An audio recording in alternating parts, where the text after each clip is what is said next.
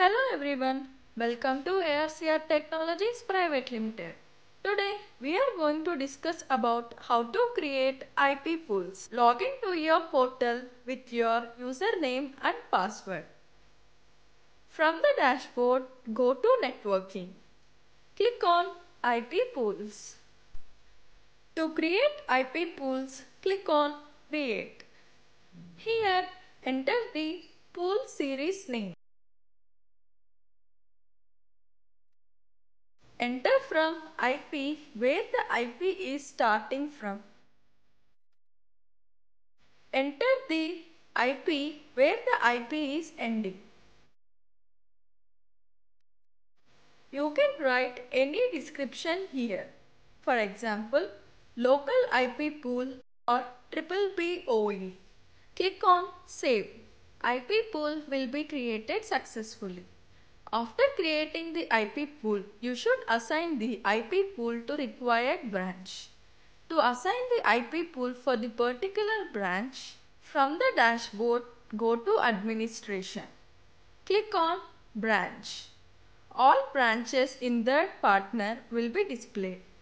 Click on Edit icon to edit the branch to which you want to assign the IP pool.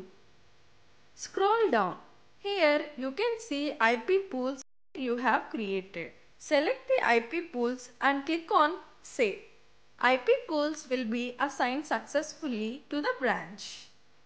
To assign IP pools for the customers, from the dashboard open the customers to whom you want to assign the IP pools.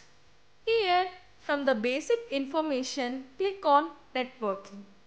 Here click on add to add the IP pools for this particular customer.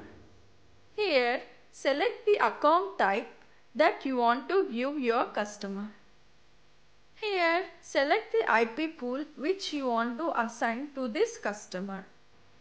Here select the IP which is free. Next, expiry date.